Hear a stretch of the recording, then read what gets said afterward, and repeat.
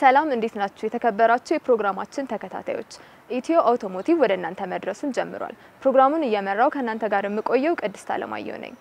በዛሬው የኢትዮ አውቶሞቲቭ ፕሮግራም ወቅታዊ በሆኑና በተመረጡ አውቶሞቲቭ ጉዳዮች ላይ ትኩረቱን ያደርጋል። ክቡራን ተመልካቾቻችን እስከ ፕሮግራማችን ማብቂያ ድረስ ቆይታችሁን ከኢትዮ አውቶሞቲቭ ጋር እንድታደርጉ እጋብዛለሁ። የመጀመሪያው ፕሮግራማችን የሚሆነው የኢትዮ አውቶሞቲቭ ወሬዎች ነው። እሱን ተከታትለን ተመልሰን ከኔ ጋር እንገናኛለን። መልካም ቆይታ።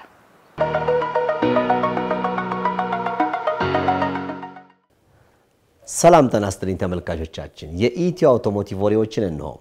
UAW ወይም የዩናይትድ አውቶ ሰራተኞች በጀነራል ሞተርስ ላይ የሥራ ማቆም አድማ አደረጉ። የሰራተኛ ማህበሩ እንዳለው እስከ 46000 የሚሆኑ ቋሚ ሰራተኞች ከማምረቻ ፋብሪካ የወጡ ሲሆን ጥያቄያቸው እስኪመለስም ወደ ስራ ይመለሱም ብሏል። የህብረቱ ምክትል ተጠሪ ለጋዜጠኞች ይህ እንደ መጨረሻ አማራጭ ያዝነው ነበር ብሏል።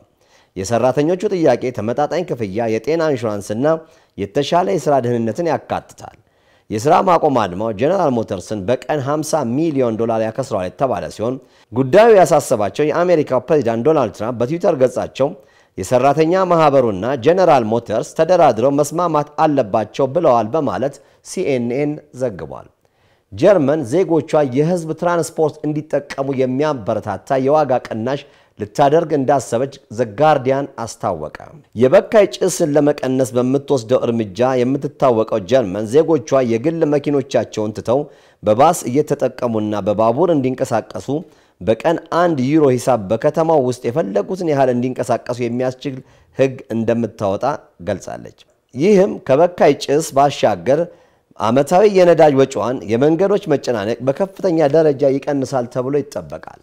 የካናዳው ሃሚልተን ካውንስለር ለአካል ጉዳተኞች በተተወ መቆሚያ ቦታ ላይ መኪና አቆማ የሚያሳይ ፎቶ ከተለቀቀ በኋላ ከፍተኛ መነጋገሪያ ሆኗል። ካውንስለር ሲጊ ሄነሪ ለመንግስት ቢሮ ለመመረጥ የምትወዳደርበትን የቅስቀሳ መኪና ለአካል ጉዳተኞች ብቻ በተተወ ቦታ ላይ አቆማ ወደ ህንጻ መግባቷንና በጣም ቸኩላ ስለነበር እንደሆነ ይህንንም ማድረግ እንዳልነበረባት በመግለጽ ይቅርታ ጠይቃለች። ነገር ግን በሶሻል ሚዲያ ካውንስለሯን የሚያብጠለጥሉና ለአካል ጉዳተኞች ምንም ክብር እንደሌላት የሚገልጹ ፖስቶች ተበራክተዋል በማለት የአሜሪካው ድረገጽ ሄራልድ አስነብቧል። የቴስላ መኪና ባለቤቶች መኪናቸው እየተቆለፈ መቸገራቸውን ቅሬታ አቀረቡ። የቴስላ ስማርትፎን ኪ ወይም በስማርት ስልክ አማካኝነት መኪና መክፈት የሚያስችለው መተግበሪያ ለተወሰነ ጊዜ መስራት በማቆሙ ምክንያት አሽከርካሪዎች መኪናቸውን ቻርጅ ሊያደርጉ እንደወረዱ ወደ መኪናቸው ከፍቶ መግባት አለመቻላቸውን ሪፖርት አድርገዋል። ይህ መተግበሪያ የመኪና ባለቤት ስልኩን ይዞ ወደ መኪናው ሲጠጋ ያለምንም ትዕዛዝ መኪናውን መክፈት የሚያስችል ሲሆን ለጊዜው ስራ ሲያቆም ብዙ ደንበኞች ለሰዓታት ቻርጅ ማድረጊያ ቦታቸው ላይ ቆሞ ታይተዋል። ካምፓኒው መተግበሪያው እንደዋነኛ መገልገያ ጥቅም ላይ እንዲውል ታስቦ የተሰራ አይደለም። ከሱ በተጨማሪ ቋሚ መክፈቻ ቁልፎችን አሽከርካሪዎች መያዝ አለባቸው በማለት MSN ኒውስ ዘግቧል። ተመልካቾቻችን የዕለቱ የኢትዮ አውቶሞቲቭ ወሬዎች እነኚህ ነበሩ። ከቀሪ የኢትዮ አውቶሞቲቭ ፕሮግራሞች ጋር ከኛ ጋር እንድትቆዩ እጋብዛችኋለሁ።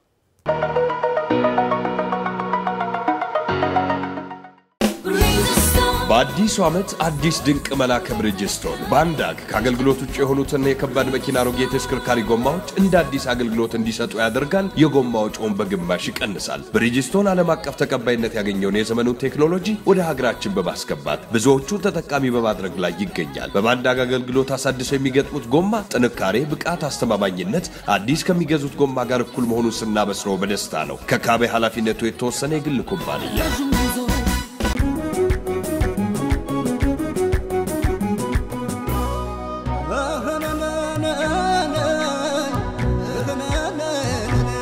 ታቲ የሚጠጣም ንምጣ ያቺ ለመርኳተን አምጣለኝ ኩልል ያለኮነው እየተራከነ እንዴት ያስደስታን ኩልን ሲበነዱ ኩል ባለጋዝ ውሃ ከሞሃ በአዲሱ ዓመት አዲስ ድንቅ መላከ ብሪጅስቶን ባንዳግ ከአገልግሎት ውጭ የሆኑትና የከባድ መኪና ሮጌ ተሽከርካሪ ጎማዎች እንደ አዲስ አገልግሎት እንዲሰጡ ያደርጋል። የጎማ ወጪውን በግማሽ ይቀንሳል። ብሪጅስቶን ዓለም አቀፍ ተቀባይነት ያገኘውን የዘመኑን ቴክኖሎጂ ወደ ሀገራችን በማስገባት ብዙዎቹን ተጠቃሚ በማድረግ ላይ ይገኛል። በባንዳግ አገልግሎት አሳድሰው የሚገጥሙት ጎማ ጥንካሬ፣ ብቃት፣ አስተማማኝነት አዲስ ከሚገዙት ጎማ ጋር እኩል መሆኑን ስናበስረው በደስታ ነው። ከካቤ ኃላፊነቱ የተወሰነ የግል ኩባንያ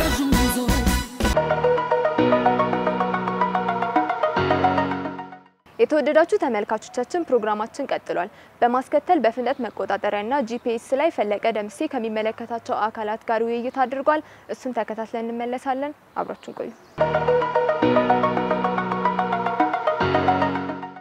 ሰላም ጤና ይስጥልኝ። እንዴት ናችሁ እንግዶቻችን? ወደዚህ ወደ ኢትዮ አውቶሞቲቭ ፕሮግራም ጥሪያችንን አክብራችሁ ስለመጣችሁ በተመልካቾች ስም እናመሰግናለን። ወደ ፕሮግራማችን ከመግባታችን በፊት እንግዶቻችን የትና ከየት እንደመጣችሁ ታስተዋውቁ። እኛም ከልብ እናመሰግናለን። እኔ ወንደሰን አየለ እባላለሁ፣ የጊዜ ትሬዲንግ ፕሮጀክት ማኔጀር ነኝ።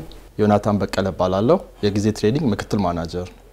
ጥሩ እንግዲህ ጊዜ ትሬዲንግ ያው እኛም እናንተን በርካታ ሰዎች ተሰጥቷል ፍቃድና የበርካታ ተመልካቾቻችን ጥያቄ ነበር። የዚህ የሞተር ብስክሌትና መኪኖች ላይ ፍጥነትን የመገደብ መንገድ ትራንስፖርት ባለስልጣን ህግ አውጥቷል። በዛ ህግ መሰረት ደግሞ ፍቃድ አውጥቶ ከሚንቀሳቀሱ ድርጅት የናንተ አንዱ ነው ጊዜ ትሬዲንግ። በርካታ እኛም እንዳየነው የሞተር ብስክሌቶች ላይ የፍጥነት መገደቢያ እያደረገ የገጠመ ነውና እስኪ ይሄን ነገር መጀመሪያ ወደ ፍቃዱን እንዴት አገኛችሁ? የዚህ የፍጥነት መገደቢያ ጠቀሜታው እስከ መንገድ ትራንስፖርት ጋር ያላችሁ ውል ስምምነት ምንድነው? ፕሮፖዛል ነው ያቀረብነው። የአዲስ አበባ ከተማ አስተዳደር የትራፊክ ማኔጅመንት ቢሮ ፕሮፖዛል እንድናስገባ መመሪያዎችን አስቀምጦ ነበር። በዛ መመሪያ መሰረት ፕሮፖዛል አዘጋጅተን አስገብተን በዛም ደግሞ ውል ተሰጥቶን ነው እየሰራን ያለነው። የተለያዩ ስራዎች የምንሰራቸው አሉ። ከሞተር ተሽከርካሪዎች ጋር በተገናኘ አዲስ አበባ ላይ በአሁን ሰዓት የሞተር ተሽከርካሪዎች የጂፒኤስ መከታተያና መቆጣጠሪያ መግጠም አለባቸው። ይህንንም ደግሞ የትራፊክ ማኔጅመንት ቢሮ በአስገዳጅነት አስቀምጦታል። የኛም ድርጅት ይህንን መከታተያና መቆጣጠሪያ ስርዓት ሲስተም አዘጋጅቷል። በዛ ሲስተም መሰረት መቆጣጠሪያውን እናቀርባለን ማለት ነው ለግለሰቦች፣ ለማህበራት እና ለድርጅቶች ሞተር ሳይክልን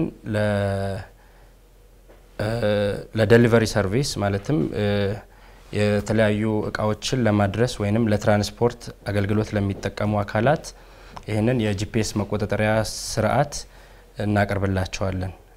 ኦኬ ይሄ ጂፒኤስ መቆጣጠሪያው ከዚህ ቤት እንደሰማነው ለመኪኖች የሞተር ያው አዲስም ነገር ነው። ለመኪኖች ግን ኦሬዲ ባለፈው ከመንገድ ትራንስፖርት ኃላፊዎች ጋርም ተነጋግረናልና የፍጥነቱንም ይገድባል። ይሄ የሞተር ብስክሌቱ ግን ፍጥነቱን አይገድብም ብላችሁኛል። እስኪ አቶ ዮናታን እንዴት ነው በጂፒኤስ የሚቆጣጠረው? እንዴት ነው ሞተር ብስክሌቶች? ትራፊክ ማኔጅመንት የሰጠው መስፈርት አለ። የፍጥነት ከዚህ ከ50 ኪሎ ሜትር ፐር አወር በላይ መንዳት አይችሉም የሚል ህግ አስቀምጧል። ያንን እናስቀምጣለን እኛ። ከዛ በላይ የሚሄድን ቀይ ያበራል። ትራፊክ ማኔጅመንት ጋር ለተመልካቾች ግልጽ እንዲሆን ቀይ የሚያበራው የት ነው? እንዴት ነው? አሁን ሲስተም ላይ ነው የሚያበራው። ትራፊክ ማኔጅመንት ጋር ያያል። እኛም ማየት እንችላለን። ኮንትሮሉ እናንተ የገጠማችሁላቸውም እናንተ ጋር ይኖራል ማለት ነው? እኛ ጋር ይኖራል። ጥሩ መልካም።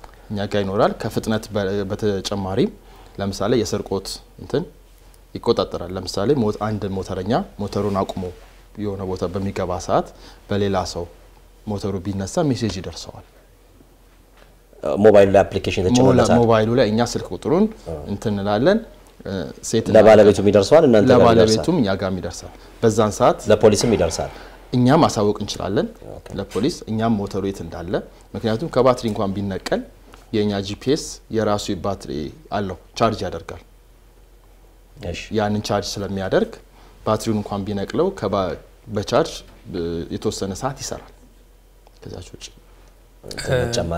በተጨማሪነት መጀመሪያ ላይ ሲስተም ነው እኛ ያዘጋጀ ነው። የኮምፒውተር ኢንጂነር ባለሙያዎች አሉ። እነሱ ይሄንን መቆጣጠሪያ ኮምፒውተራይዝድ ሲስተም አዘጋጅተዋል እና ያ ሲስተም ጂፒኤስ ዲቫይስ ይፈልጋል። ያ ጂፒኤስ ዲቫይስ ላይ ማሽን ቱ ማሽን የሚባል ከቴሌ የምንወስደው ሲም ካርድ አለ። ያንን ማሽን ቱ ማሽን ሲም ካርድ ይገጠምበታል። ከዛ ጂፒኤሱ ሲግናል ይልካል ማለት ነው። የሳተላይት መረጃም ይልካል። የቴሌን ኔትወርክን በመጠቀም መረጃ ይልካል። ለሲስተሙ ነው መረጃ የሚልከው። እዛ ሲስተም ላይ የተለያዩ መስፈርቶች የተቀመጡ አሉ።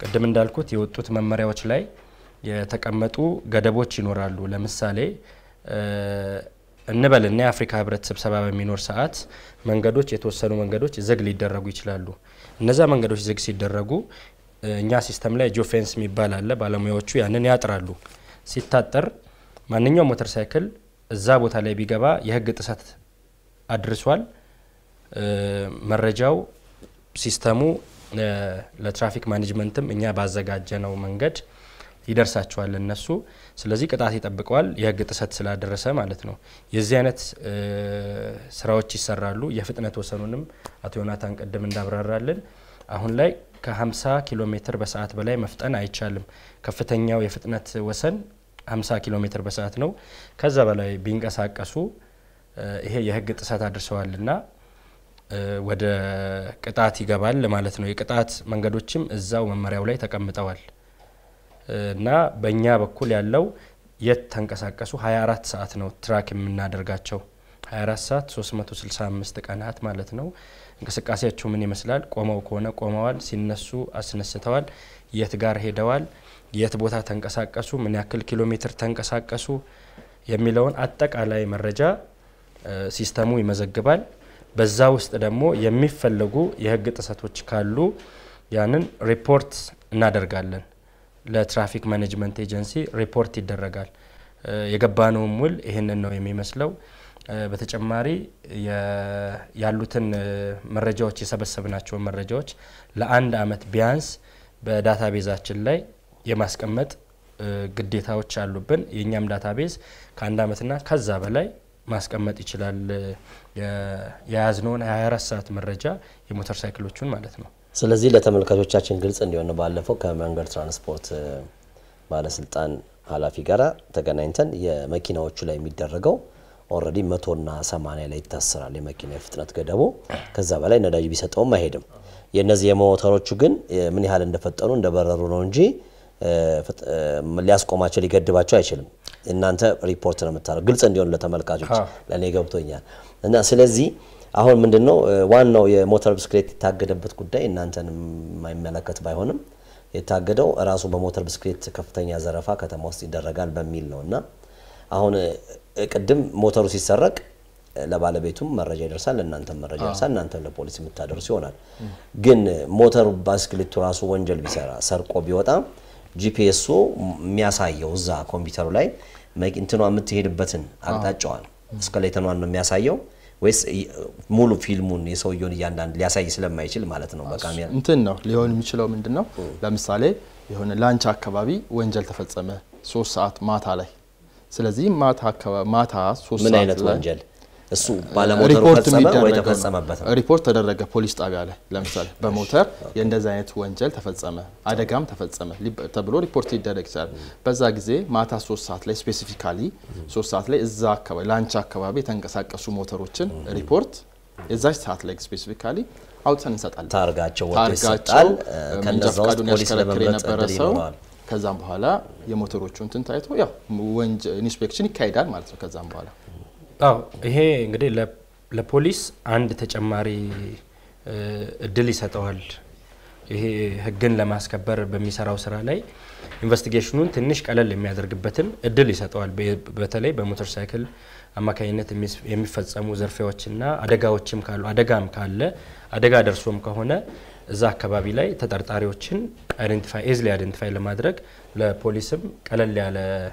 እድል ይሰጣል ከዛ ውጪ ቀደም ያልተቀስኩት ለድርጅቶችና ለቢዝነስ የሚሰሩ ተቋማት ይኖራሉ ሞተር ሳይክል ገዝቶ ሰዎች እንዲያሽከረክሩለት የሚሰጥ ግለሰብ አለ ይሄን የኛም የቢዝነስ አጋሮች ናቸው ድርጅቶች ጋር ለምሳሌ መንቀሳቀስ ያለበት ሰዓት አለ ማንኛውም ተሽከርካሪ አሁን የኛ ሲስተም ለተሽከርካሪ ለየትኛውም ይሰራል ለሞተር ሳይክል ብቻ ሳይሆን ለተሽከርካሪዎች አገልግሎት መስጠት ይችላል በተለይ ድርጅቶች ላይ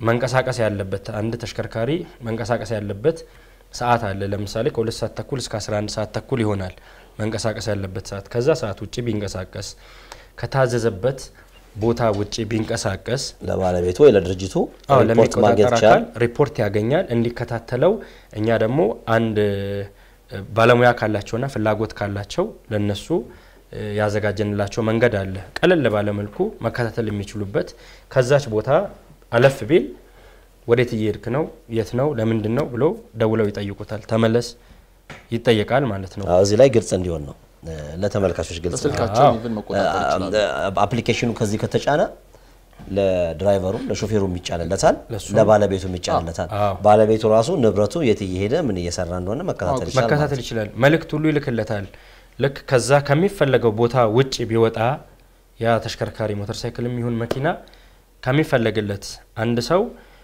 እንበልና ከአዲስ አበባ ወደ አዳማ እንዲሰራለት መኪናውን ወይም ሞተር ሳይክሉን ሰጥቶት እየሄደ ነው ድርጅትም ሊሆን ይችላል ግለሰብም ሊሆን ይችላል እየሄደ ይሄንን ነው የታዘዘው እንዲያደርግ እሱ ግን በተቃራኒው ወደ ሌላ አቅጣጫ ወደ ደብረ ብርሃን መስመር ቢወጣ ገና ከአዲስ አበባ መስመር እንደወጣ ወይ ፊቱን እንዳዞረ መልእክት ይልክለታል ሜሴጅ ይልክለታል ራሱ ማየት ይችላል ከፈለገ ስለዚህ ይሄ ለመከታተል ለመቆጣጠር በጣም የተሻለ እድል ይሰጣል ስራችንንም በአግባቡ እንድንሰራ የተቋም ስራዎች በሚፈለገው ጥራት እንዲሰሩ እነዚህ ተሽከርካሪዎች ዋና አላማቸው ስራ እንዲሰራ ማድረግ ነው እና ለስራ የተሻለ እድልን መፍጠሪያ ነው መልእክት ሰምተን እንመለስ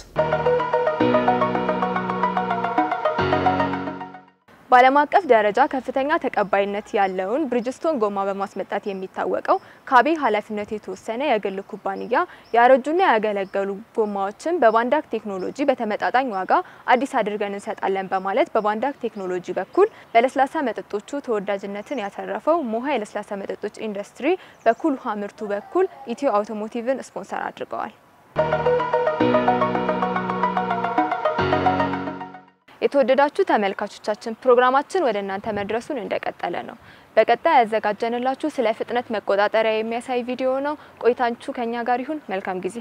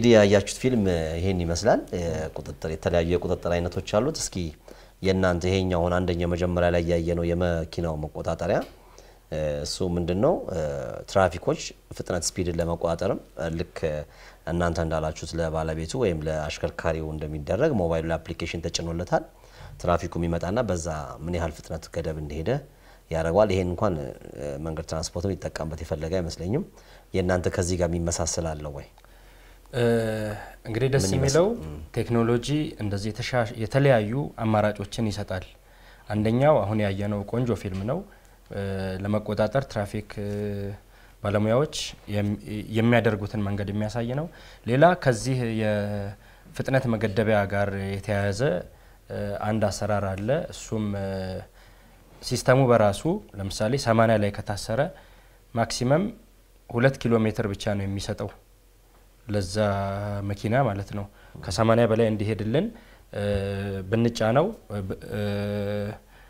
ፍጥነቱ ከዛ በላይ እንዲሄድ አይሄድምና እሱ ነው አሁን መኪኖቹ ለሚገጠመው እንደዛ አይነት ነው ከዛ መልእክት ደግሞ ለሚመለከተው አካል የሚልክ ሲስተም አለ በእኛ በኩል ያለው አሰራር አሁን ከትራፊክ ማኔጅመንት ጋርም የተስማማነውና እየሰራንበት ያለ ነው እኛ ፍጥነታቸውን አንገድብም የሞተር ሳይክል አትገድቡም ግን አሁን እዚህ ፊልሙ ላይ እንዳየነው ትራፊኩም ላይ አፕሊኬሽን ተጭኖለት ያ መኪና ወይም ያ ሞተር ብስክሌት ምን ያህል አስቆሞት በአፕሊኬሽኑ መሰረት አለው ወይ አለው የለም ሌላ አሰራር አለ ምናልባት ለኛ ደንበኞች እስካሁን የሰራንላቸው አሉ ወደፊትም እንሰራላቸው አሉ እስካሁን የሰራንላቸው አዲስ ሲስተም አለ ከፍጥነት በላይ ሲሆን ራሱ መብራት ይኖራል ሞተሩ ላይ እንገጥምላቸዋለን LED ላይት ወይም እንደ እንትን ሊሆን ይችላል ልክ ፍጥነት በላይ ሲሆን ይበራል ይሄ ማለት ምን ማለት ነው ትራፊክም ምንም ያየዋል ከፍጥነት በላይ ይሄደ እንደሆነ የሚያውማ እዛ መቆጣጠሪያ ክፍል ላይ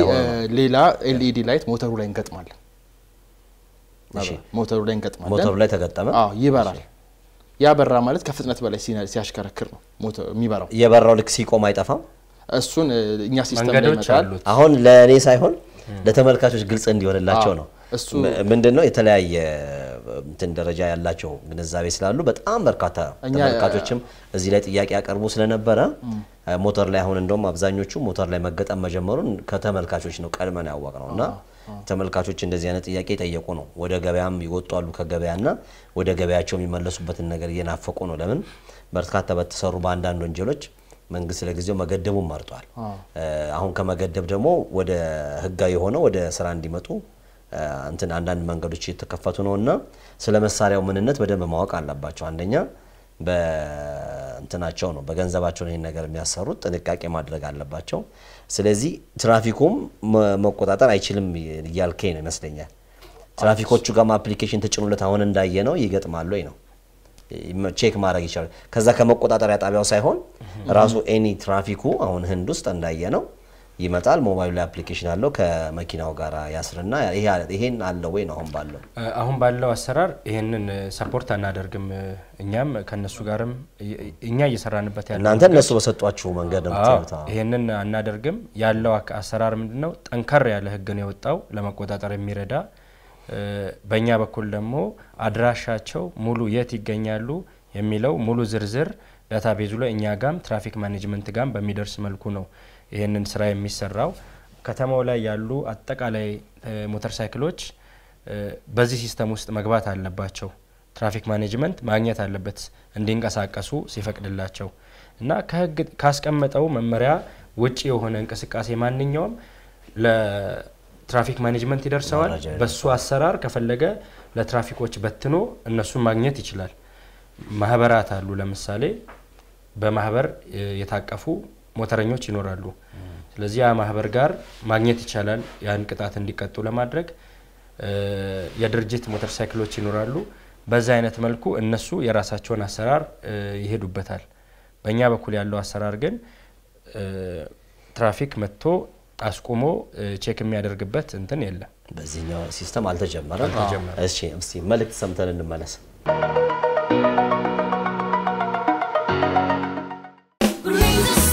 በአዲሱ ዓመት አዲስ ድንቅ መላ ከብሪጅስቶን ባንዳግ ከአገልግሎት ውጭ የሆኑትን የከባድ መኪና አሮጌ ተሽከርካሪ ጎማዎች እንደ አዲስ አገልግሎት እንዲሰጡ ያደርጋል። የጎማ ወጪውን በግማሽ ይቀንሳል። ብሪጅስቶን ዓለም አቀፍ ተቀባይነት ያገኘውን የዘመኑን ቴክኖሎጂ ወደ ሀገራችን በማስገባት ብዙዎቹን ተጠቃሚ በማድረግ ላይ ይገኛል። በባንዳግ አገልግሎት አሳድሰው የሚገጥሙት ጎማ ጥንካሬ፣ ብቃት፣ አስተማማኝነት አዲስ ከሚገዙት ጎማ ጋር እኩል መሆኑን ስናበስረው በደስታ ነው። ከካቤ ኃላፊነቱ የተወሰነ የግል ኩባንያ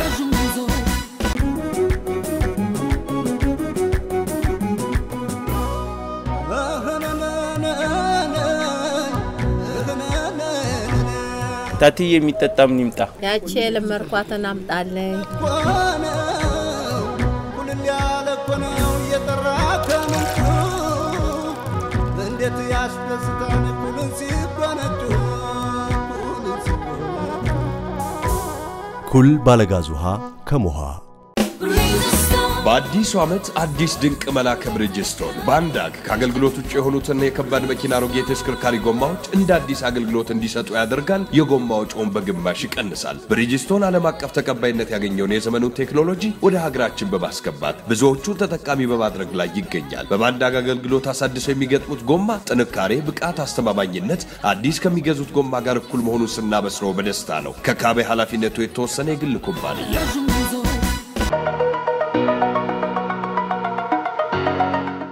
የተከበራችሁ ተመልካቾቻችን ከዚህ በመቀጠል የምጋብዛችሁ ቪዲዮ እግረኞች በመኪና መንገድ ላይ ስልክ እየነካኩ በሚሄዱበት ወቅት የሚያጋጥማቸውን አደጋ የሚያሳይ ነው። እንድትከታተሉት በአክብሮት ጋብዛለሁ። ፕሮግራማችን ይቀጥላል። አብራችሁን ቆዩ።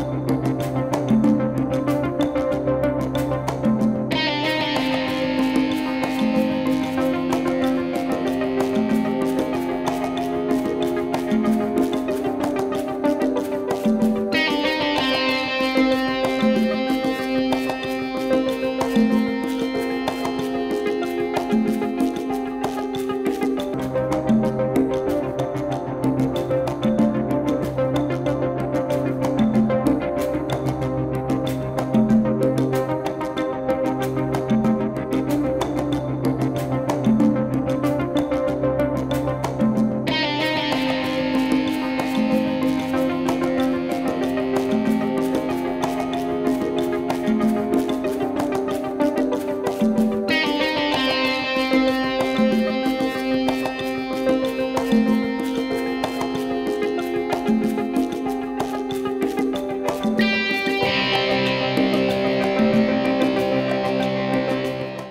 ላይ እንዳያችሁት እንደው አልፎ አልፎ የሞተርም ጨመር አድርገንበታል ብዙ ወንጀሎች ይሰራሉ በሞተር በተለያዩ ዓለማት እኛ ጋር ነው በጣም ከፍቶ ነበር ግን ያው በመልካም ሁኔታ የሚሰሩ ሞተረኞችንም ታግደናል ብለው በጣም በርካታኛም ካቀም በላይ ስለሆነ እንጂ በጣም በርካታ ተመልካቾች እየመጡ እኛ ጋር እየደወሉ ሜሴጅ እስካሁን ድረስ ማለት ነው እንደውም ካንዶር በፊት ነው ፕሮግራሙን ያስተላለፍነው ያደርጉ ነበርና ጥንቃቄ መደረጉ ለኛም ይጠቅማል እነዛ ከገበያ ወጡትም ወደ ገበያ ተመልሰው ለሀገር ኢኮኖሚ የሚያደርጉት ጠቀሜታ በጣም ሰፊ ስለሆነ ነው ግን እዚህ ላይ አቶ ወንደሰን ምን መሰለ በ50 ማለቱ አሁን ዋናው የሞተር ብስክሌት የሚፈለግበት ካደጋ ነፃ የሆነ ሆኖ ፍጥነት እንዲኖረው ነው ፍጥነት ቀልጠፈና ነዳጅ ቁጠባ ነው ሞተር የሚያስፈልገውና እናንተ የምትወስኑት ነገር ባይሆን 50 መጨረሻው ነው የትም ከከተማ ውጭም ነው ከከተማ ውስጥ ነው እሷ ግልጽ እንድትሆን እንግዲህ አዲስ አበባ ከተማ ላይ በሚንቀሳቀሱበት ሰዓት አሁን በወጣው መመሪያ መሰረት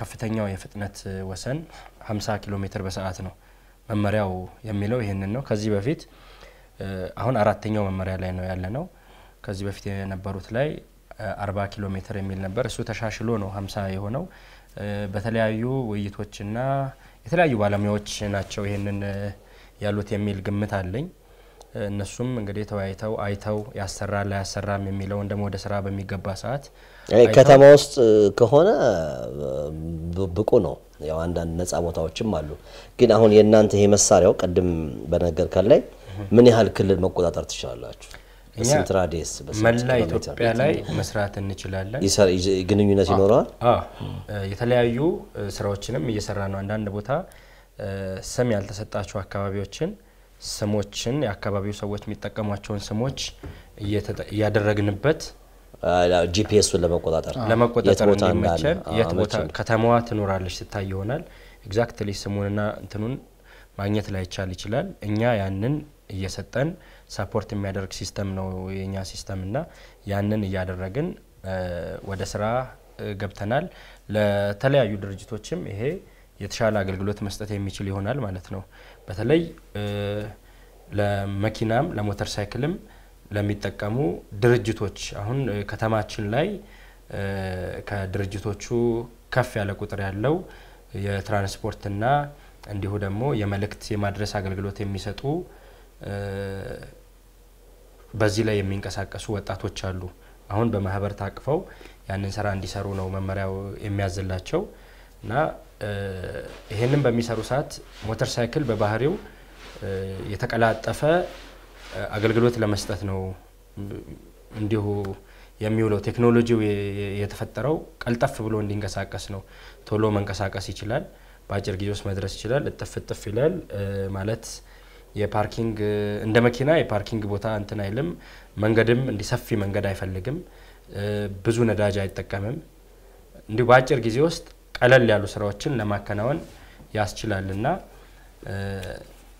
በዚህ ላይ የኛ ሲስተም ሁሉም ቦታ ላይ በመላ ኢትዮጵያ አገልግሎቱን በሚሰጥ ሰዓት ቦታዎች አይደንቲፋይ ተደረጉ እንኳን ቦታዎች ቢኖሩ የኛ ባለሙያዎች እነሱ ላይ የአይደንቲፊኬሽን ስም ያስቀመጡ መስራት እንችላለን ጥሩ አሁን ምንድነው በርክትናንተናም ያው በጣም በርካታ እየገጠማችሁ ነበርና አገልግሎቱን መስጠቱት ወደ እናንተ እየመጡ ነው እናንተ ወደ እነሱ እየሄዳችሁ ነው ምን ያህል ሰው አገልግሎቱን እየወሰደ ነው ከድርጅቶች ጋር ሁለቱንም መስጠት እንችላለን ማምጣት የሚችሉ ሰዎች ቢሮአችን አምጥተው ባለሙያዎች አሉ እንገጥማለን እዛው የማይመቻቸው ካሉ ደግሞ የሆነ ቦታ ላይ መርጠው ሰብሰብ ብለው ትላንትና እንደዛ ስናደርግ ነበር የሆነ ቦታ ላይ ተሰበሰባሉ እኛ እንሄዳለን እዛ እንገጥማለን እዛው ሲስተም ውስጥ እናስገባቸዋለን ከዛ ከፍያውን ይፈጽማሉ ያከፋፈሉ ሁኔታ እንዴት ነው አከፋፈል ሁሉንም ያማከለ ነው ያው ስራ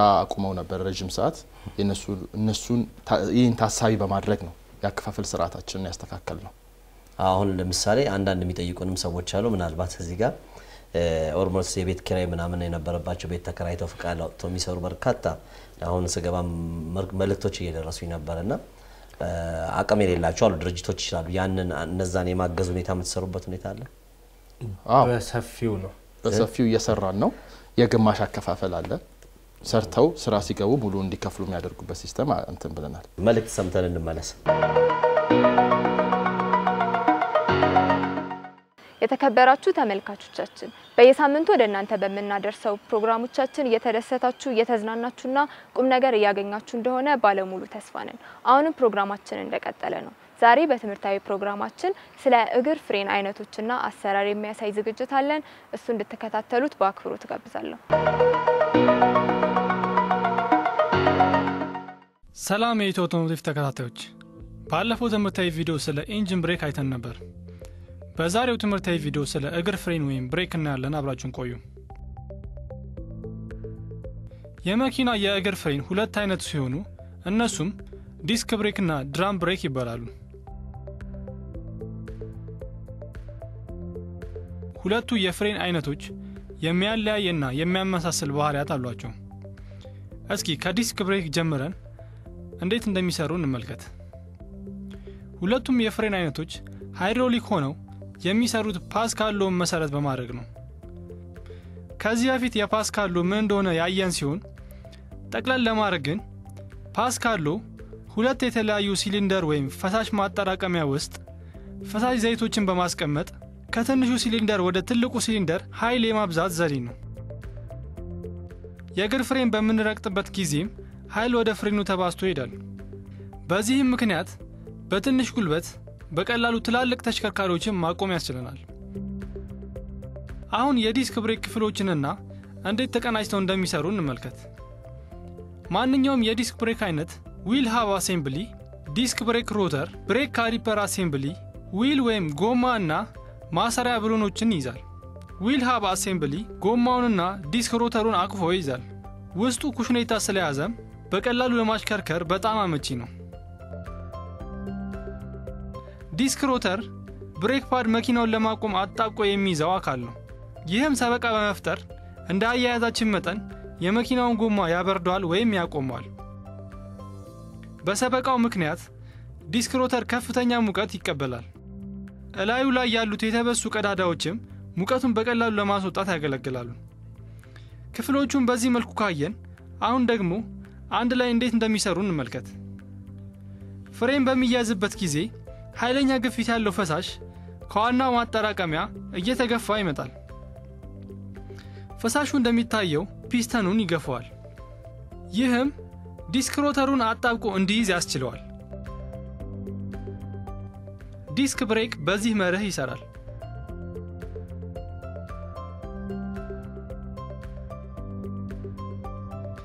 አሁን ደግሞ ድራም ብሬክ እንዴት እንደሚሰራ እንመልከት ድራም ብሬክ ከዲስክ ብሬክ ጋር የሚሰራበት መርህ ተመሳሳይ ሆኖ ሁለቱን የሚያለያያቸው ድራም ብሬክ ፍሬም በሚረገጥበት ወቅት ብሬክ ሹ የሚባለው የውስጠኛው ክፍል በመወጠር ብሬክ ድራም ከሚባለው ክፍል ጋር ሰበቃ በመፍጠር ፍጥነት ስለሚያበርድ ወይም ስለሚያቆም ነው ይህም የሚሆነው ግፊት ያለው ዘይት እንደሚታየው ዊል ሲሊንደር ወደሚባለው የፈሳሽ መቀበያ ገብቶ ሲወጠራቸው ነው ፍሬን ከተያዘ በኋላ ሲለቀቅ ሪተርን ስፕሪንግ ወደ ነበረበት ቦታ በመመለስ የጎማውን ዙሪያ ያስቀጥላል ውድ ተመልካቾቻችን የዛሬው የእግር ፍሬን ላይ ያተኮረው ትምህርታዊ ቪዲዮ ይህን ይመስል ነበር በቀጣይ ሳምንት በሌላ ትምህርታዊ ቪዲዮ እስከምንገናኝ ቸር ሰንብቱ ኢትዮ አውቶሞቲቭ በየሳምንቱ ለማሰልጠኛ ተቋማት ተማሪዎች ለአውቶሞቲቭ ለአሽከርካሪዎች እንዲሁም ለተለያዩ ባለሙያዎች ይሄን የመሰለ በየሳምንቱ አጠር ያለ ፊልም ያዘጋጃል ትምህርታዊ ነው ምትሉት ነገር ካለ ስለዚህ እንበለና ወደ ጉዳያችን እንቀጥል ስላያችሁት ፊልም ያው ሁሉ ጊዜ ቴክኖሎጂ የተሻሻሉ ነገሮችን ማምጣቱ እንዲ ቀለል ባለ በሚመስል ነገር ብዙ ትልልቅ ስራዎችን መስራት መቻል እንደሚቻል እንድንረዳ ያደርገናልና የምታቀርባቸው ትምህርት አዘል የሆኑ ፊልሞች ብዙ ጥቅም ይሰጣሉ የሚል እምነት አለኝ እኔም ደስተኛ ነኝ አሁን ባየሁት ፊልም አቶ ዮናታን አስተማሪ ነው ቀላል ብሎ አሁን መንጃ ፍቃድ በማውጣት ትምህርት ላይ ያሉ ሰዎች እንዲሁም መኪና መንዳት ብቻ ትንሽ እንዴት ይሰራል መኪና እንዴት ይንቀሳቀሳል የሚለውን ዕውቀት ይሰጣል በደንብ ገላጭ ነው ብዬ አስባለሁ ጥሩ እንግዲህ ወደ ጉዳያችን እንምጣና ወደዚህ ሞተር ብስክሌት ላይ ተጀምሯል መኪናም ትገጥማላችሁ መሰለኝ እናንተም ጂፒኤስ እና የዚህ ጂፒኤስ መቆጣጠሪያው ለመንግስትም ለአሽከርካሪም ለባለቤቶችም ጠቀሜታው እንዳለ ሆኖ ያው አዲስ ስለሆነ ለአንዳንድ ሰዎች አስደንጋጭ ሊሆን ይችላል ጊዜውና እስቲ ያገጣጠመ ሁኔታ ምን ይመስላል መሳሪያውስ አመጣጡ ምናምን ጠቅላላ አድርገው ተብራሩልን እሺ እንግዲህ ግልጽ የሆነ ስዕል ፒክቸር እንዲኖረን ሞተር ሳይክል ይኖራል ጂፒኤስ ዲቫይስ ይኖራል ከዛ ደግሞ ማሽን ቱ ማሽን የሚባል ሲም ካርድ ይኖራል ከዛ ሲስተም ይኖራል እኛ ያዘጋጀነው ሌሎችም ያዘጋጁት ሊሆን ይችላል ኮምፒውተራይዝድ የሆነ መቆጣጠሪያ ሲስተም ይኖራል ይሄ ጂፒኤስ የተለያዩ ገመዶች ይኖሩታል እንደ ገመዶቹ ብዛት የጥቅሙም አይነት ይለያያል የመጀመሪያዎቹ ለምሳሌ ባለ 3 ገመዶች ይኖራሉ እነዛ ባለ 3 ገመዶች ባለ 4 ገመዶች ይኖራሉ ባለ 5 ገመዶችም ሊኖሩ ይችላሉ ጂፒኤሶቹ ማለት ነው ባለ 4 ገመዶቹ ባለ 3ቱ ከሚሰጠው ተጨማሪ ሰርቪስ የሚሰጡት የላይት አላርም ይሰጣሉ አንዳንዶቹ ተጨማሪ ገመድ ሲኖራቸው የድምጽም አላርም ይሰጣሉ ከሚፈልገው ፍጥነት በላይ ወጣሃል ከሚፈልገው ቦታ በላይ ወጣሃል የመሳሰሉ ነገሮችን ልትወጣ ነው ፍጥነትህን ቀንስ የመሳሰሉ ነገሮችን በላይት አላርም እና በድምጽ የሚሰጡ ይኖራሉ የጂፒኤስ አይነቶች ማለት ነው ለአሽከርካሪውም ጭምር ማለት ነው ለአሽከርካሪውም ጭምር እነዚህ ግን አሁን ላይ ዋጋቸው ትንሽ ወደድ ይላል አሁን ላይ ባለው መንገድ ትንሽ ዋጋቸው ወደድ ይላል ሌሎቹ ደግሞ እነዚህ 3 ገመድ ያላቸው አሉ አጠቃላይ ቀደም ያልናቸውን የፍጥነት ወሰን በላይ ከሚፈልገው ቦታ ውጪ 24 ሰዓት የሞተር ሳይክሉ እንቅስቃሴ ሞተር ሲያስነሳ ሲያጠፋ ፈጣን የሆነ ደግሞ ብሬክ ሲሰጥ የመሳሰሉ ነገሮችን መረጃ ይሰጣሉ እነዚህ ባለ 3ቱ እንግዲህ ባለ 4 ባለ 5 ገመድ ሲሆኑ በተጨማሪነት ያንን ይሰጣሉ ማለት ነው ትርፍ ሰው ሲጭንስ ምልክት ይሰጣል ሳይ 2 ነው 3 ይጭናሉ አንዳንዶች 4ም ይጭናሉ ቆንጆ ጥያቄ ነው ወደፊት ቴክኖሎጂ ያድጋል በሚያድግ ሰዓት እንደዚህ አይነት ፊቸሮችን እንጨምራለን ሐሳብ አለን ያድጋል እሺ ሌላው ደግሞ አገጣጠም ላይ ምናልባት አሁን ያመጣናት ሞተር አንዳንድ ሞተሮች ይጠይቁም ሲያወሩም ሰምቻለሁ ባትሪያችንን ይጨርሳል ይሄ ጂፒኤስ ብለው ጠይቁ ይችላል ቀላል ነች አይጨርስም አገጣጠማችንም 3 ላይን ነች የባትሪው ፖዚቲቭ እና ኔጌቲቭ ላይ ታሰራሉ አንደኛው ሁለቱ ላይኖች አንደኛው ደግሞ ወደ ስታርተር ላይ ልክ አንድ ሰው ኳድሮ ሲያስነሳ ሜሴጅ ይደርሰዋል አይነት ነገር ማለት ነው ለሞባይል ላይ ሞባይል ላይ እንደሱ ነው 3 ላይን ነው ሞተር ባትሪ የባትሪን አይጨርስም ምንም እንትን የሚለው ነገርም ትንሽ ነው ገና እንደሰካን ነው ሲስተም ላይ ኢቭን የሚገባው ባትሪ የሞተርን ባትሪ አይጎዳም ቦታውስ የሚቀመጥበት ቦታ አሽከርካሪ በፈቀደበት ቦታ ነው ወይስ የተወሰነ የግድ መቀመጥ ያለበት ሴፍም እንዲሆን ሞተር ያው ይገለበጣል ይጎዳል ይጋጫልና ሴፍ እንዲሆን እሱኛው እንግዲህ እንደ ሞተር ሳይክሎቹ ይለያያል በዋናነት ትኩረት የምናደርገው ዲቫይሱ በማይጎዳበት መልኩ ለማስቀመጥ ነው ጂፒኤስ ዲቫይሱ የማይጎዳበትን ቦታ ፈልገን ለማስቀመጥ ነው ሞተር ሳይክሎቹ አይነታቸው ስለሚለያይ ያው ባለሙያዎቹ አይተው ቼክ አድርገው በሚመች መልኩ እዚህ ጋር ይሆንልን ሞተረኞቹ ራሳቸው እዚህ ጋር ይሆንልን ይላሉ በማይጎዳበት ቦታ ላይ ተመካክረው ነው የሚቀመጠው ዋናው እንዲ በቀላል ግጭትም ይሁን በቀላል መንገድ የማይገኝበት ቦታ ላይ ለማስቀመጥ ለመስረቅም ለምንም ሞተር ሳይክሉን መፈታታት ይፈልጋል ከራይ ሲገባሳው ሞተር ሲወርድ ምናምን ሲጋጭ ሪፖርት የሚያደርጉት እንዴት ነው ወደናንተ ነው ወደ ትራፊክ ማኔጅመንት ነው ይሄ ነገር ማውለቅ ቢፈልጉ ለምሳሌ ሞተር ሲወርድ ወይ አደጋ ሲደርስ ይሄን ነገር በምን መልክ ነው ኮንትሮል ማድረግ የሚቻለው መመሪያውም ላይ የተቀመጠም ጉዳይ አለ ማሳወቅ አለባቸው ለማከታው የትራፊክ ማኔጅመንት አካል አለ እሺ ይሄንን እነሱ ማሳወቅ አለባቸው ብልሽትም በሚያጋጥም ሰዓት ማንኛውም ጉዳይ ቢኖር ቢቆረጥ ምን ቢል ማሳወቅ አለባቸው ምክንያቱም ሲስተሙ ኦሬዲ ተቆርጧል ነው የሚለው የተቆረጠው ወንጀል ለመስራት ይሁን በአደጋ ይሁን በምን ምክንያት ነው የሚለውን ለማስረዳት መጀመሪያ ማሳወቅ ይቀድማል የሚያስረዱት ደግሞ የተቀመጠው የህግ አካል የትራፊክ ማኔጅመንት ነው እነሱ ጋር ነው የሚለው እምነት ያለኝ ጥሩ ነው እናንተ ግን እያንዳንዱ ይሄው እንግዲህ በጣም በርካታ ሞተሮች እየገጠማችሁ ነው እንዳይዩት በርካቶች ወደ እናንተ ትናንትናም እንዳየ ነው ያንዳንዱ የሚያረጋውን ጥፋት ውል ገብታችኋል ማለት ነው በአመቱ ሙሉ ሪፖርት ለማድረግ ነው ራሱ ትራፊክ ማኔጅመንት እና መንገድ ትራንስፖርት ራሳቸው እዛ የሚቆጣጠረው የያንዳንዱን የተነቀለው ምን ሪፖርት ታደርጋላችሁ ሲስተሙ የተዘጋጀው 24 ሰዓት ነው ትራክ የሚያደርገው 24 ሰዓት ኤቭሪ ሰከንድ ማለት ነው ማንኛውንም እንቅስቃሴ ትራክ ያደርጋል እነዚህ አይነት ጥፋቶች ስህተት ናቸው ተብለው የተቀመጡ አሉ እነዛ ሪፖርት ይደረጋሉ እኮ እናንተ በየጊዜው ሪፖርት አደርጋላችሁ ሪፖርት የገባነው ውል በማንኛውም ሰዓት በመንጠየቅ ሰዓት ሪፖርት እንድናደርግ ስትጠየቁ ነው ሲስተሙ በራሱም ሪፖርት ያደርጋል እነሱም ከፈለጉ ማየት ይችላሉ አውጣታችሁ ላኩልንም አይ እኔ እንዲለይ የፈለኩት ከባድ ስለሆነ ለእናንተ እሺ እያንዳንዱ ዛሬ ይሄን ተፈጽሟል ብላችሁ እንደ ፖሊስ ስራ ሪፖርት አታረጉ ግን እዚህ ቦታ ወንጀል ተፈጽሟልና ወይ ደግሞ እዚህ ቦታ እንደሰደርጉ አስተውሉ ሪፖርት ብታረጉት በንጠየቅ ለምሳሌ ተጠየቁት ሰጣላችሁ መረጃ እንጂ ያንዳንዱን ሞተር መረጃ ተካተላችሁ ሪፖርት አታረጉ ለጊዜው አልተባለም በንባል ግን ውል ገብተናል ኦሬዲ ነው ስትጠየቁ ካልሆነ ይከብዳል ይሄ ኮራሱ ሌላ ወጪ ነው ወጫችሁ ማን ይሸፍናል ይሄንን አግሪ አድርገናል አስበንበታልኛም ለምሳሌ በየቀኑ ሪፖርት አድርጉ ብንባል ምን ማለት ነው ሚሊዮን አስበንበታል ልንባል እንችላለን ግን አሁን ለጊዜው ግን ወንጀል ሲሰራ ሪፖርት እንታረም ማንኛውም ሪፖርት የተጠየቅነው እንደና ለነገሩ ዳታውም እነሱ ጋርም ይኖራል ራሳቸው ጋር ይኖራቸዋል በፒዲኤፍ በኢሜል እነሱ በፈለጉበት ወይ ይደርሳቸዋል ለምሳሌ ደውለው በዚህ ቀን በዚህ ሰዓት ያሉ የተንቀሳቀሱ ሞተሮችን ላኩልን ቢሉ እንልክላቸዋለን እነሱም ማየት ይችላሉ መልእክት ሰምተን እንመለስ የፕሮግራማችን አጋሮች ብሪጅስቶን ጎማ ሞሃ የለስላሳ መጠጦች ኢንዱስትሪ ናቸው ካፍታ ቆይታ በኋላ ተመልሰን እንገናኛለን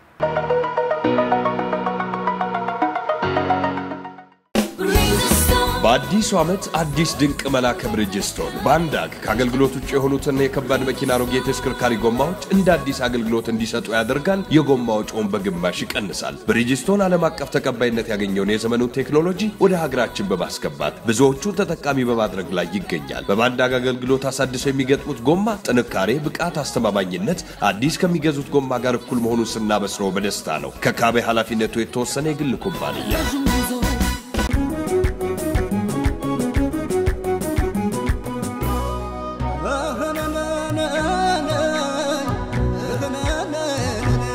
ታቲ የሚጠጣም ንምጣ ያቺ ለመርኳተን አምጣለኝ ኩልል ያለኮነው እየተራከነ እንዴት ያስደስታን ኩልን ሲባነቱ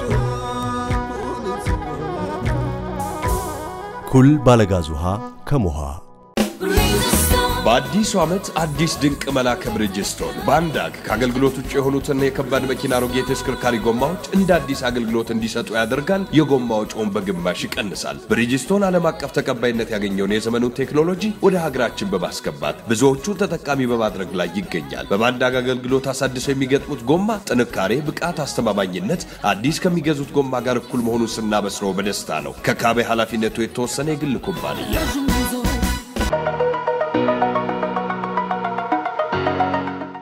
የተወደዳችሁ ተመልካቾቻችን ፕሮግራማችን ቀጥሏል ወደ መዝናኛ ፕሮግራማችን ስናልፍ ዛሬ በመዝናኛ ፕሮግራማችን ያዘጋጀንላችሁ ባለማችን ላይ አስደናቂ መንገድ ከሚባሉት መካከል አንዱ የሆነውን ሃንሺን ስለተባለ አስደናቂ መንገድ ነው ተጋበዙልን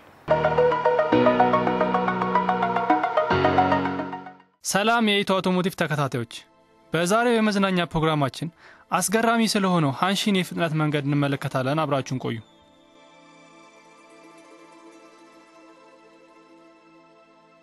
ብዙዎቻችን ሃይዌይ ወይም የፍጥነት መንገድ በሚባልበት ወቅት ቀድሞ የሚመጣልን ሜዳማና ሰፋፊ መንገዶች ናቸው ጃፓን ውስጥ የሚገኘው የፍጥነት መንገድ ግን እጅግ ከሁሉም ወጣ ያለ ነው ይህ ሃንሺን ኤክስፕረስዌይ ተብሎ የሚጠራው መንገድ የሚያልፈው በህንጻ ውስጥ ነው ይህንን ከተለመደው ወጣ ያለ መንገድ የተመለከተ ማንኛውም ሰው ጭንቅላት ውስጥ ወዲያው የሚከሰቱ ሁለት ጥያቄዎች አሉ እነሱም እንዴትና ለምን የሚሉ ናቸው እነዚህን ጥያቄዎች አብረን እንመልስ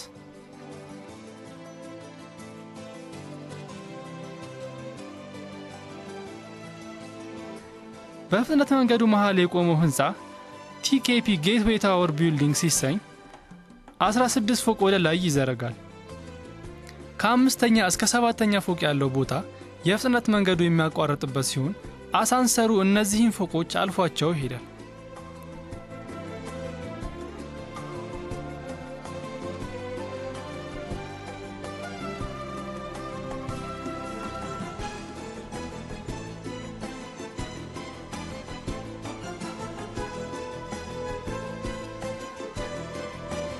ከፍጥነት መንገዱ በላይ ያለው ፎቅ ላይ ሆኖ መኪኖች ቀጥታ በህንጻው ስር ሲያልፉ መመልከት ይቻላል።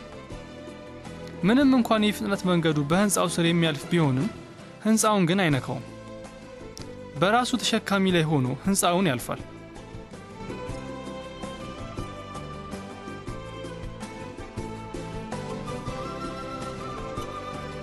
መንገዱ በዚህ አስገራሚ መልክ በህንጻው ውስጥ ለማለፍ የተገደደበት ምክንያት መንገዱ ሊሰራ ታስቦ በቦታው የነበሩ ህንጻዎች በሚነሱበት ወቅት የዚህ ህንጻ ባለቤት ለመልቀቅ ፈቃደኛ ባለመሆናቸው ከ5 ዓመት ክርክር በኋላ ይሄ አስገራሚ መንገድ በዚህ መንገድ ሊሰራ ችሏል።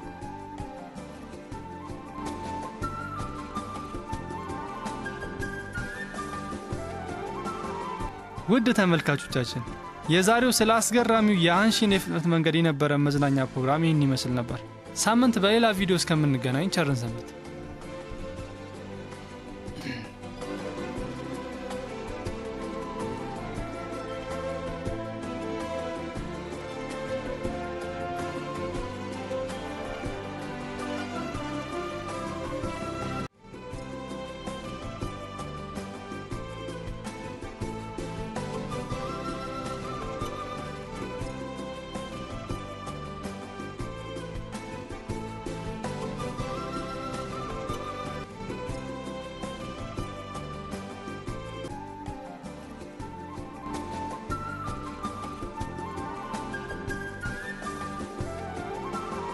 እንግዲህ ያው ይሄ በየሳምንቱ ኢትዮ አውቶሞቲቭ የሚያዘጋጀው የመዝናኛ ፕሮግራም ነው። ያው በትንሽ ዘና እንዳላችሁ ተስፋ አደርጋለሁ። እንዴት አያችሁት?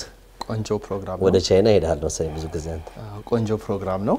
እንትን እንደምንለው አሁን አንድ የረሳነው እንትን አስታወስከን። ይሄን ቪዲዮ በመናይ ጊዜ አለ ለምሳሌ ውጪ ላይ እንትን በሚንቀሳቀሱ ጊዜ ስትሬት ኔም በመነግራቸው ሰዓት ጂፒኤስ ላይ ሞልተው መምጣት ይችላሉ እነሱ ግዴታ የሆነ ስፔሲፊክ ቦታን ብንነግራቸው ከሆነ ቦታ ተነስተው አንተ ጋር ሊመጡ ይችላሉ አድራሻውን ብትነግራቸው ብቻ። ሞተር ባስክሎቶቹ ሞተርም ወይ መኪና አጠቃሜታው ማለት ነው የጂፒኤስ ለምሳሌ እኔ ቃሊቲ ጋራዥ ሆኜ የሆነ ስፔር አምጣልኝ ብለው ከመርካቶ አድራሻዬን ብቻ ያለውበትን ሎኬሽን ብልክለት የኔ ሎኬሽን ብልክለት ቀጥታ እዛ ይመጣል ማለት ተጨማሪ አድቫንቴጁ ማለት አድቫንቴጁ ለምሳሌ እኛ እየሰራንበት ኒው ፊቸራችን ነው ወደፊት ለኛ ተጠቃሚዎች ለሞተር ብቻ አይደለም ለመኪናም እያሰብን ያለው ነው። ለምሳሌ ይሄደ ይሄ መንገድ ክራውድድ ነው ሌላ ኦልተርኔቲቭን ተጠቀም የሚል አይነት ነገር ባይዛው አውሮፓ ላይ ይሰሩበታል። መኪናዎች ራሱ ምንድነው የሚያደርጉት መኪና ላይ ይገጠማል በግዴታ ነው ሲገጠም ተጠየቀና መንገድ ሲዘጋ ሬዲዮ ታዳምጥና ቴፕ ታዳምጥና መኪናው ራሱ አቋርጦ በዚህ አካይ መኪና መንገድ ተዘግቷልና በዚህ በኩል ሂድ የሚል ነገር አለ።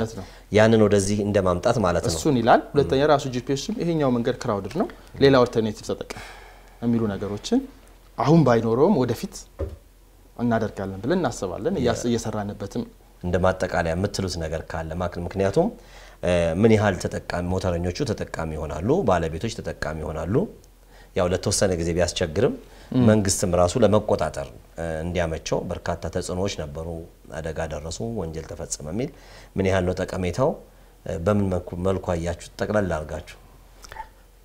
እንግዲህ ጠቀሜታውን በመናይ ሰዓት እንደ ሀገር ስናይ ኢኮኖሚያዊ ጠቀሜታ ትልቅ ኢኮኖሚያዊ ጠቀሜታ አለው። ህግን ለማስከበርም የሚረዱ ሰፊ ስራዎችን ለመስራት የሚያስችል ነው። እንዲህ አይነት ነገሮችን ይተጠቀምን በመንመጣ ሰዓት ለተሽከርካሪዎች እነዚህን የቴክኖሎጂ አማራጮች ስናቀርብ ማለት ነው። ለድርጅቶች የተለያዩ ጠቀሜታዎችን ይሰጣል። ድርጅቶች በአሁን ሰዓት ነው በአጠቃላይ ድርጅቶች ያላቸውን ተሽከርካሪ የት ተንቀሳቀሰ ወዳዘዝኩት ቦታ ነው ወይ ሄደው በሰዓቱ ደርሷል ወይ የሚሉትን ነገሮች በቀላሉ እንዲቆጣጠሩ የሚያስችል ነው። እኛ ያዘጋጀነው መንገድ እነሱ መቆጣጠር የሚፈልጉ ከሆነ ዩዘር አካውንት እንሰጣቸዋለን። ቀለል ያለ ነው። ኮምፒውተራቸው ላይ አንድ የትራንስፖርት ተቆጣጣሪ ሰው እዛው ቢሮ ላይ ሆኖ ማየት ይችላል። የት ጋር ነው ያሉት ያዘዝኳቸው ቦታ ላይ ሄደዋል ወይ ፊውል ኮንሰምፕሽናቸው ምን ይመስላል ስፒዳቸው ምን ይመስላል ሃርድ ብሬክ ተጠቅመዋል ወይ የመሳሰሉትን እነዚህን የሚሉትና የመሳሰሉትን ነገሮች የህግ ጥሰቶችን አድርሰዋል ወይ የሚሉትን ለመቆጣጠር ይረዳል። ይሄም ደግሞ ቆንጆ ስነ ምግባር እንዲኖረን ያደርጋል። እንደ ሀገር ስናየው አሽከርካሪዎቻችን ቆንጆ ስነ ምግባር እንዲኖራቸው ያደርጋል። ይሄም አገራዊ ፋይዳው ተለቅ ያለ ይሆናል ማለት ነው። ለባለ ንብረቶችም ይሄ ነገር ሰፊ ጥቅም የሚሰጥ ነው። ባለ ንብረቶች መኪኖቻቸው የት እንዳሉ ማወቅ ይፈልጋሉ። ብዙ ባለ ንብረቶች እኛ ጋርም እየደወሉልን ነው ይሄንን አገልግሎት ስጡን። በድርጅት ደረጃም እናንተ ጋር ኮንታክት አድርገው እየገጠሙ ያሉ አሉ። እንደዛ ያሉ እና ሰፊ ጥቅም ነው ያለው። ምክንያቱም ከፊውል በላይ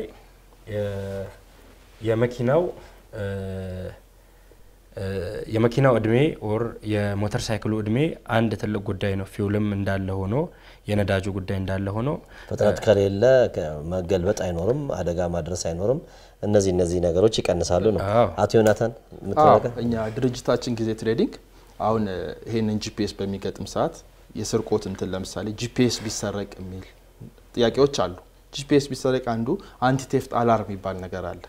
ያቺ ስትነሳ ሜሴጅ ልክ እንደ ኦቨር ስፒድ አላርም እንደሚደርሰው አላካል ሜሴጅ እንዲደርሰው ያደርጋል። ሁለተኛ ደግሞ ለድርጅቶች ለባለ መኪናዎች ጥቅሙ ምንድነው? ፊውል ኮንሳምፕሽን ያውቃል።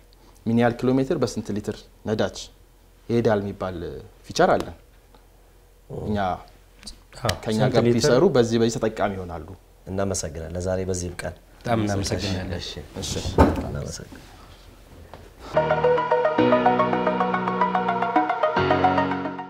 የተከበራችሁ ተመልካቾቻችን ለዛሬ ያዘጋጀንላችሁ ፕሮግራም የተመለከታችሁትን ይመስል ነበር።